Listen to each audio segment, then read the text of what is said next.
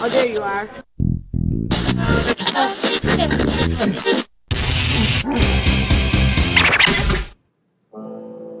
This behind-the-scenes footage has never been released.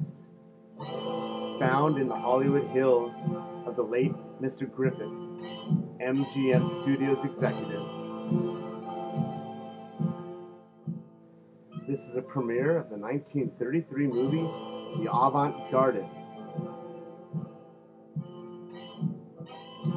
In the 1930s, Harlow was revered as one of the sexiest women of all time.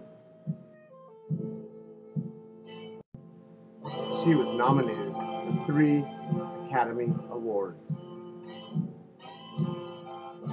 With a handful of famous Hollywood directors to work from, she preferred the work of Christopher Hansen and the Avant Garden. Please look for this rare video in a theater near you.